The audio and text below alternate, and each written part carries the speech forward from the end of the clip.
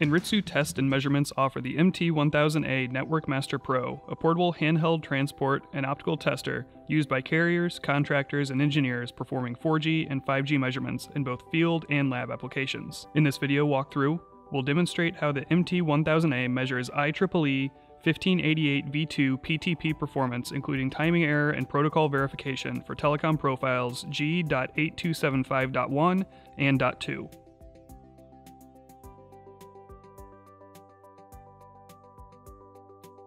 Prior to starting the test, connect the aux adapter cable to the aux connectors on the mainframe and test module.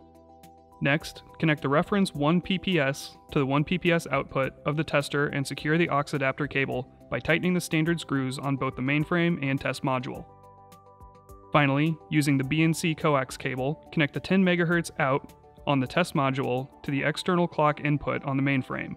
These connections can remain on the unit at all times and do not need to be removed when performing other tests.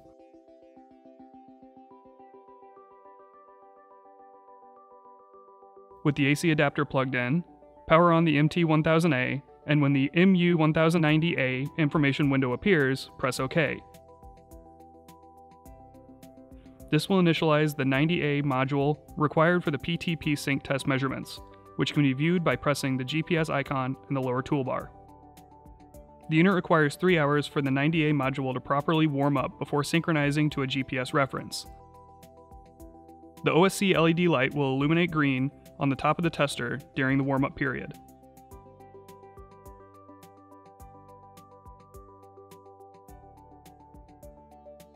After the 3-hour warm-up period, connect the GPS receiver provided by Anritsu or your own GPS antenna cable to the MT1000A SMA connector port.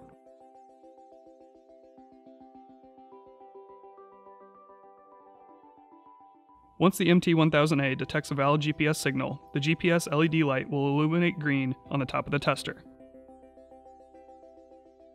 Next, press the Utilities tab on the tester and choose the GPS icon to launch the satellite verification test. Press the Start button located on the top right corner of the tester to launch the GPS verification. At minimum, the MT1000A must detect 4 satellites with strong signals in green.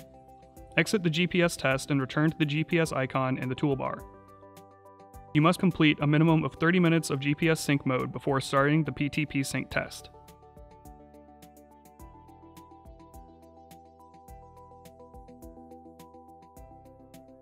From the main GUI, select the Utilities tab and choose the Scenario Manager. If you already see the PTP Sync Test next to the Scenario Manager, skip to the next section. Next, click the import icon to add the PTP Sync Test file to the tester.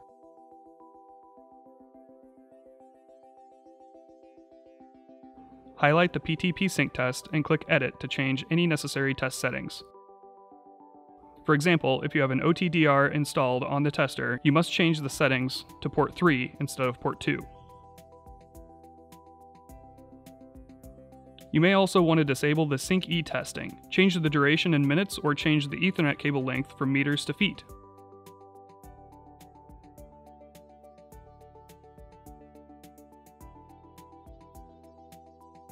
Press the PTP Sync Test icon next to the Scenario Manager to launch the Auto Test application. Verify both checkboxes are selected, increase the window size to view test status, and press the Start button located in the top right corner. The test status is displayed below, starting with the first step to verify the pre-test warm-up and synchronization were completed in green. This step is the same information found by pressing the GPS icon in the toolbar.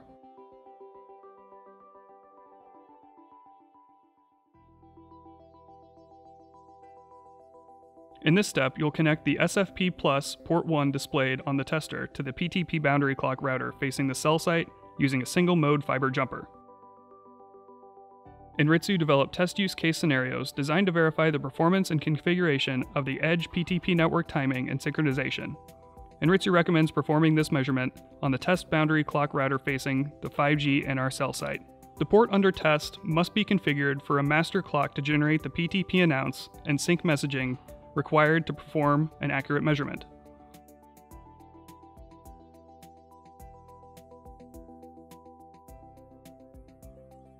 Choose the type of GPS antenna used for the MT1000A reference. If connected to a reference GPS on site, press the coaxial cable to insert the antenna cable parameters.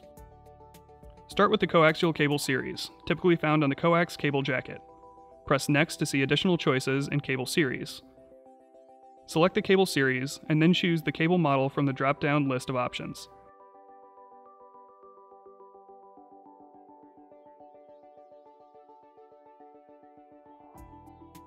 Finally, select the GPS antenna cable length from the Anritsu MT1000A tester to the GPS antenna receiver.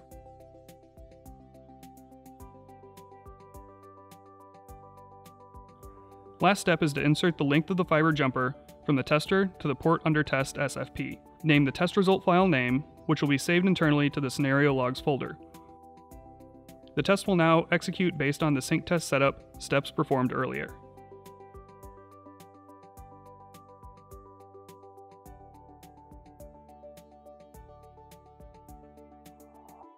To view the PTP Sync Test in progress, click on the top right-hand menu toolbar and choose the wrench icon to display running tests. Press Launch New Window to open a new test window of the PTP Sync Test measurements in real time. A new test window will appear. Click on the results window and view the measurement summary results for max timing error. To view the one-way delay measurements, press the OWD tab and toggle between sync and delay request PTP messages.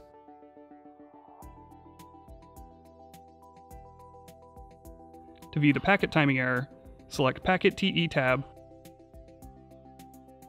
and choose Tare for timing error.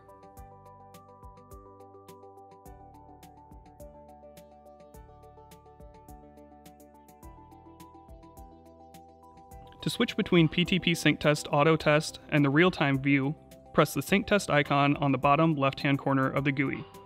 The application toolbar will display with open tests to choose from.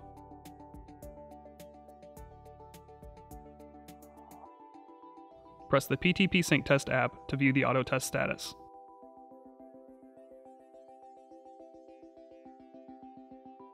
The PTP Sync Test will display blue status updates of the Edge Grandmaster clock status and priority settings throughout the test sequence. Total number of Grandmaster changes are reported at the end of the test.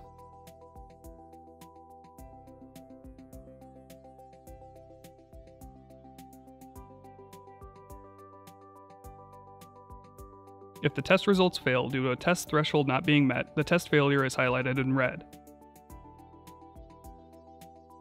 The user has the choice to continue the test, exit the test, or restart the test. A failure report is generated for each case.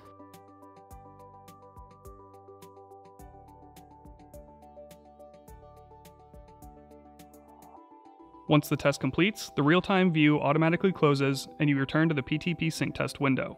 To open and view the results report, click on the top right-hand toolbar and press the Home icon. Select the internal drive and choose the Scenario Logs folder.